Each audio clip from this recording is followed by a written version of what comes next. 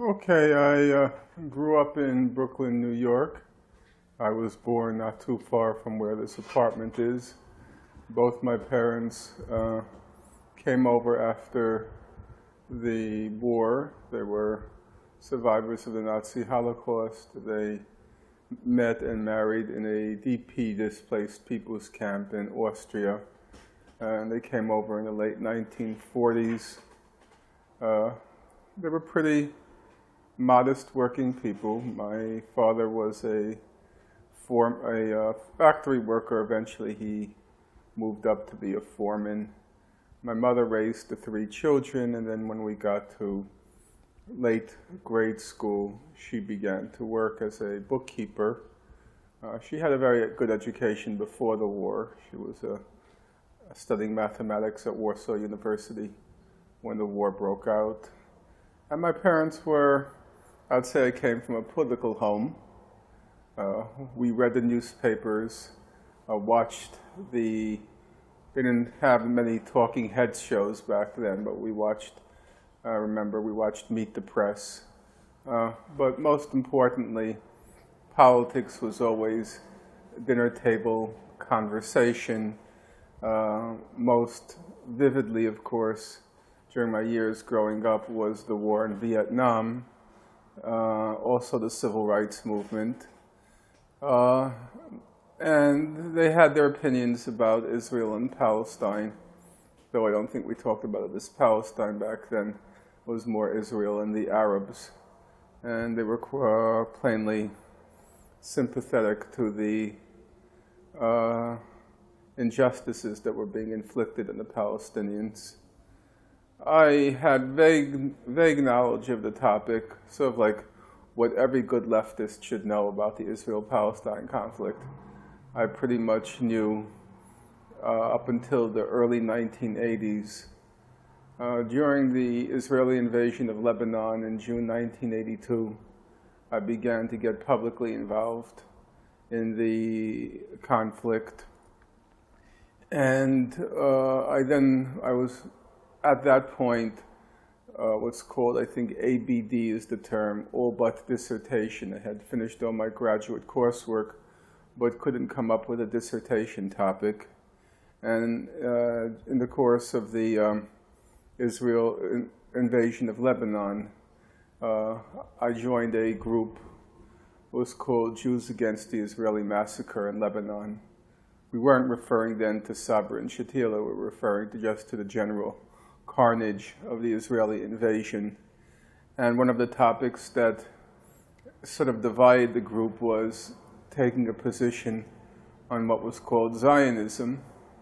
I didn't really know much about Zionism, and I don't believe in taking positions in anything unless you really understand what you're talking about. I'm not too much into sloganeering. And so I sat down and started to read in the topic.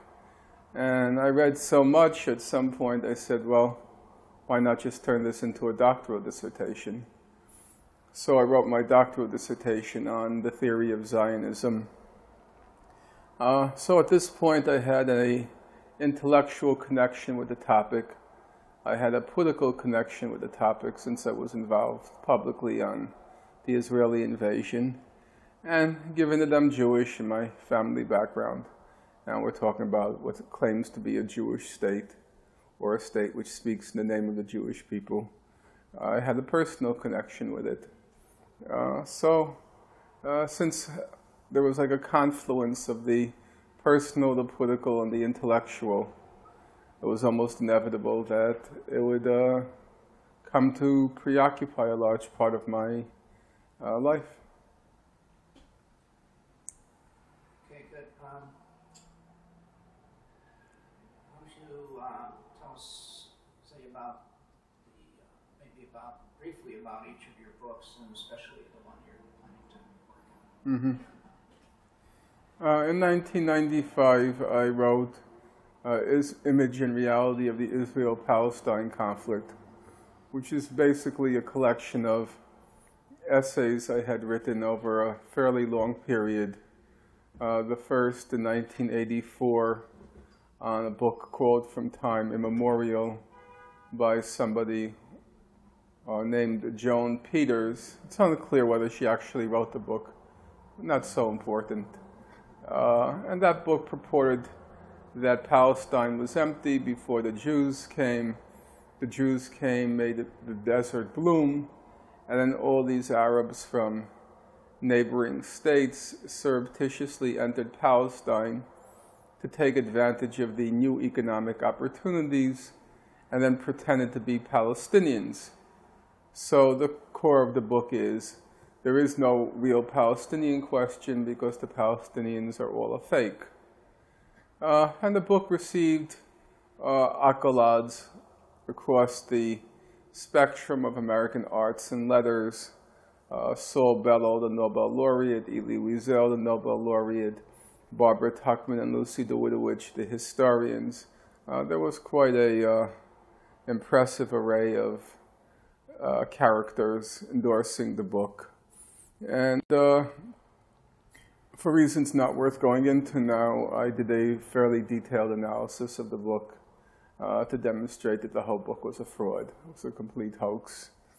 And I made my little name from exposing the Joan Peters hoax actually just about 20 years ago, this past month. And I wrote subsequent investigations of various mainstream claims about the Israel-Palestine conflict, about the June '67 war, the October 1973 war, about the origins of the refugees, and so forth. Basically, you can call it forensic scholarship. I looked at the claims that were made, I looked at the supporting data, and I reached conclusions about whether or not this scholarship, more often not, whether or not this scholarship was giving you an accurate picture of what actually happened. Then after that, I wrote a book entitled The Rise and Fall of Palestine, a personal account of the Intifada years. And basically, I went back every summer during the first Intifada from 1988 to 95 and stayed with a couple of families. One, a Christian Palestinian family from a little village outside Bethlehem called Beit Sahur, and then a Palestinian Muslim refugee family from Fawar camp outside Hebron. I would shuttle between these two families, both of whom I became personally connected with, and I wrote basically an account of the first Intifada as seen through their eyes. After that, I wrote a couple of books on the Nazi Holocaust, one in which I examined the claims of Daniel Goldhagen in his book, Hitler's Willing Executioners. Basically, his thesis was, since the beginning of time, all the Germans wanted to murder the Jews. Along came Hitler, he gave them the green light, and finally they got to do what they wanted to do for millennia. Kind of a lunatic book. Of course, it's lunatic theses like that that get raves in the United States. So it was a big national bestseller. And basically I said the whole book was nonsense. After that, I wrote a book entitled The Holocaust Industry, which looked at the way the Holocaust is exploited for political and financial gain by American Jewish elites. And right now I'm working on a book on what's called the new anti-Semitism, which I basically claim is an orchestrated extravaganza having very little to do with reality. And the second half of the book deals with the politics of Alan Dershowitz of Harvard.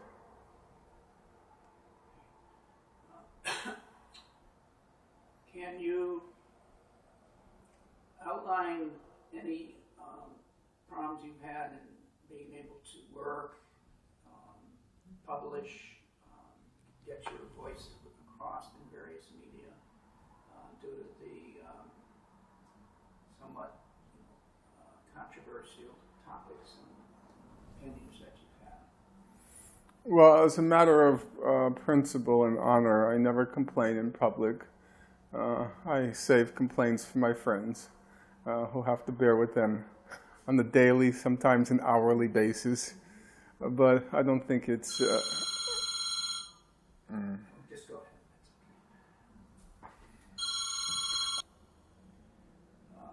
Okay, I won't ask you about any specifics, but... No, I'll answer your question. We're resuming? Yeah. So I don't think it's proper to complain about one's life in public, but I can give you a kind of political answer. Let's take the case of the Holocaust industry. The Holocaust industry sold worldwide, now I would estimate about 250,000 copies, perhaps even more. It was an international bestseller. It's been translated now into 20 different languages, a pretty hefty sum. It was on the bestseller list, the top 10 bestseller lists in countries as diverse as Brazil and Italy. It was on the Der Spiegel bestseller list, that's the major one in Europe, for 7 months, number 1 or number 2. Well, what happened to the book in the United States? In the United States, I was not on one television program, no interview, apart from the alternative radio program, Democracy Now! I was not on one radio program, not one interview. Not one not one television interview, not one radio interview. Absolute, across the board, silence.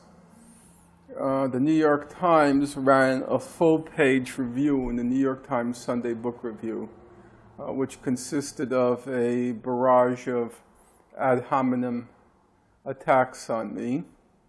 And basically, it did its job. You have to understand that the New York Times Book Review serves basically 2 functions. Number 1, it's the review that librarians look at across the country to decide what books to order for their collections. So one New York Times book review calling the author an anti-Semite and this and that means you've just killed all library orders.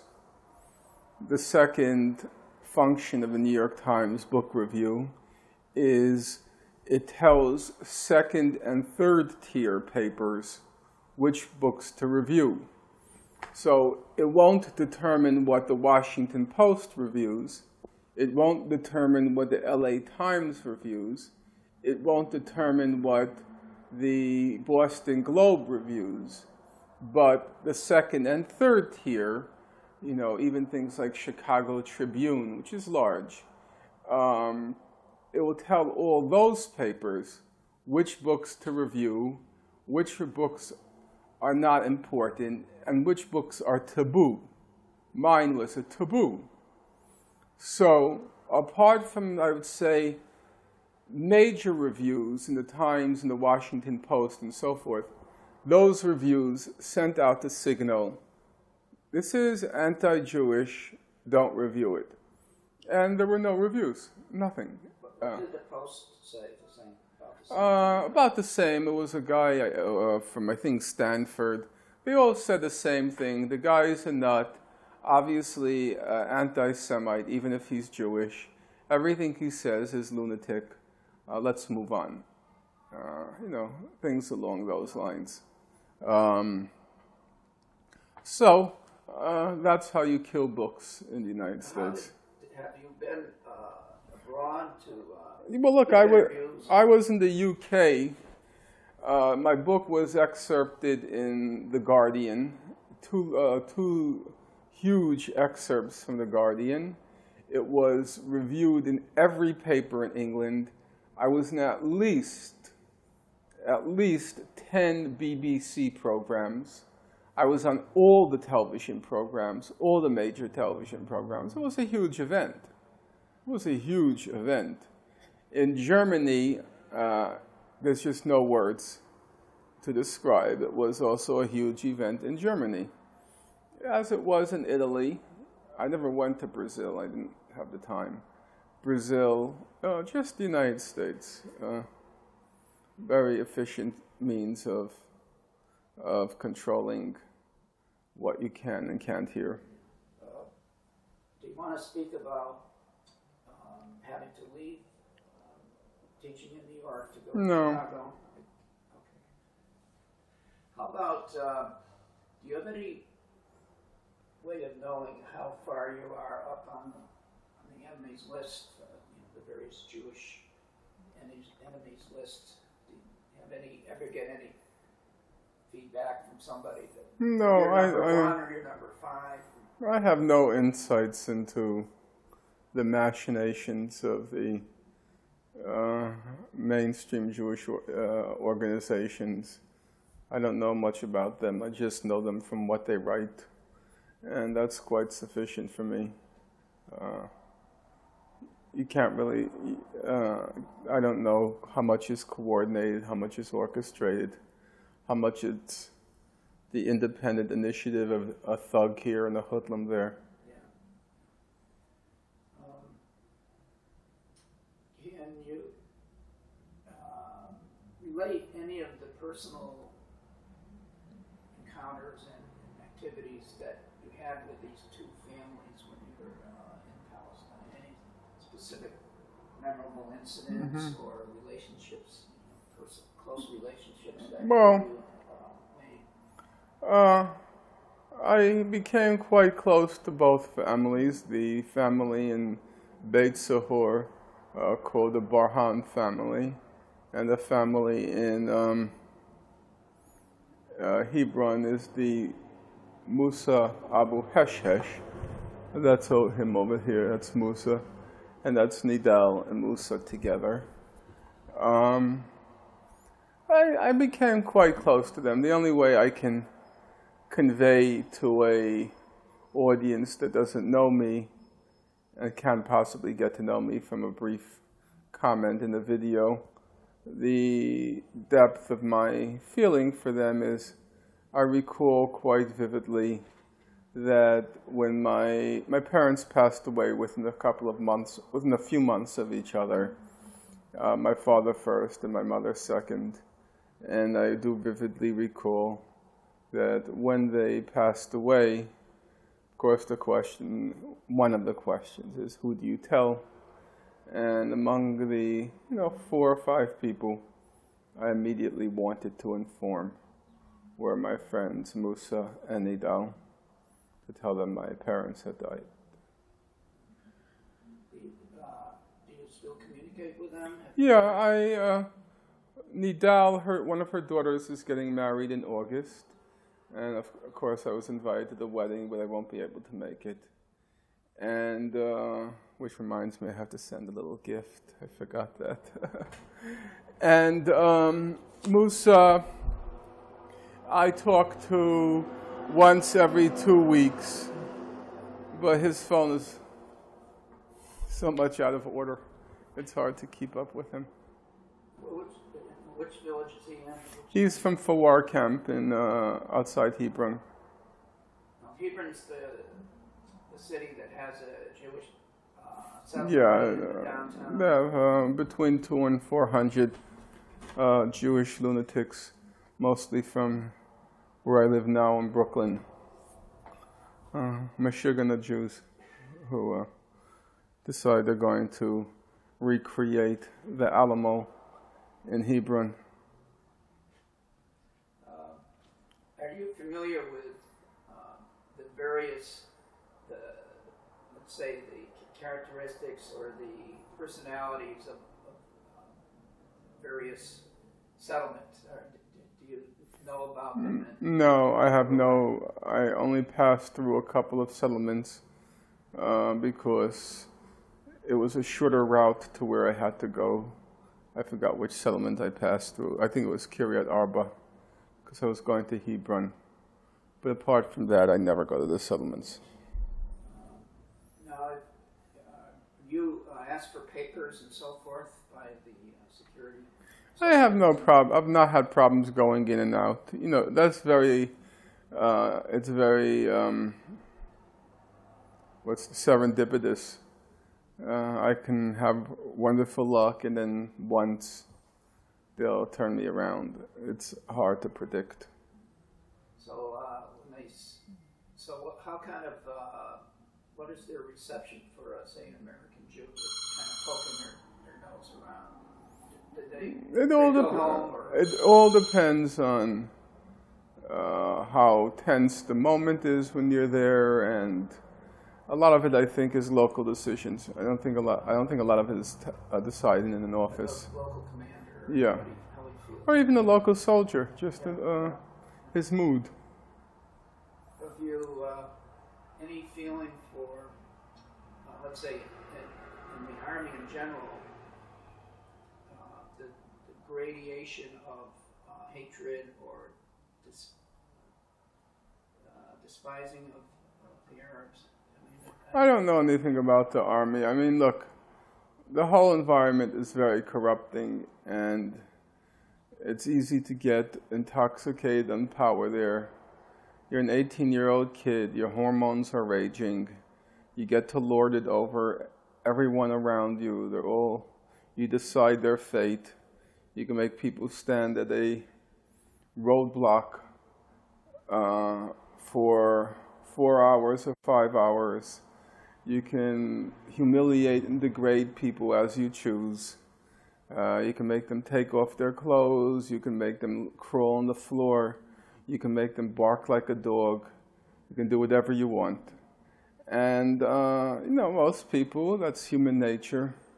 That kind of power corrupts most people.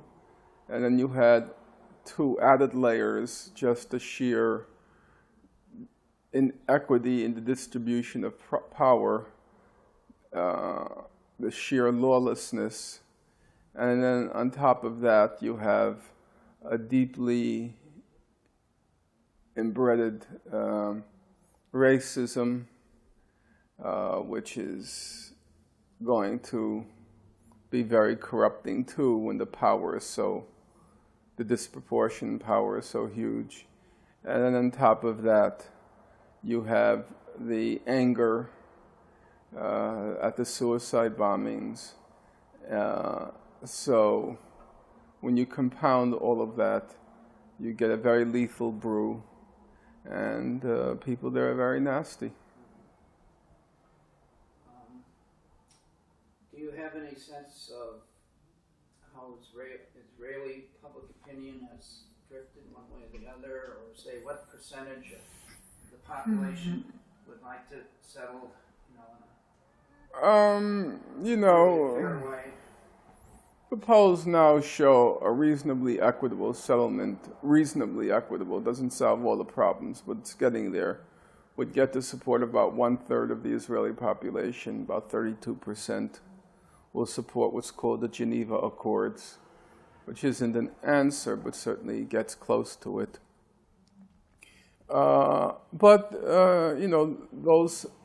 Those findings, they co-inhabit the same political territory as about 60% would like to expel all the Arabs, including the Arabs from Israel. And you find the same sort of apparent, though it's not real, apparent contradiction among Palestinians, about 80% of whom support the terror attacks, but probably nearly that number would also support a two-state settlement. So you have, there's no contradiction between the two. The Israelis will accept, about 1/3 will accept the Palestinian state, but would be just as happy to get rid of all the Arabs. And at this point, about 80% of Palestinians think that the only way to get their state is through terror tactics. So there's no contradiction, I don't think. I'm not, maybe run out of general questions. Is there anything that came to mind while we... No, that's fine. What I'd like to do is, if you would, if you could, I'll get the camera closer and you can maybe describe your friends. Okay. Just carry this. This is my closest Palestinian friend. I consider him a close friend, period, no qualifications. Musa Abu Heshhesh. This is when I first met him in 1988 in Palestine with his little son, Urwa. Urwa is actually now just going to be entering college. He took what's called a Tawjihi, which is the national exam when you were a senior in high school. He just took it. So here he's 2, and now he should be about 17. So let's see, 88 to 2004. Yeah. So it's 16 years, so he's about 2 years, so he's about 17 or 18 now. And then this is the picture of Musa in 1995. As you could see, he aged a lot during the Intifada years. It was a very hard time for him, as for all Palestinians. And this is him about 3 years ago. He now works for the Israeli Human Rights Center, B'Tselem. He's a field worker. This is Musa in 1995 with Nidal, the woman from Beit Sahur, whose daughter is getting married next week to, I think, a Palestinian in Italy. And that's basically it. Okay. Thank you very much for Sure. your time. My pleasure.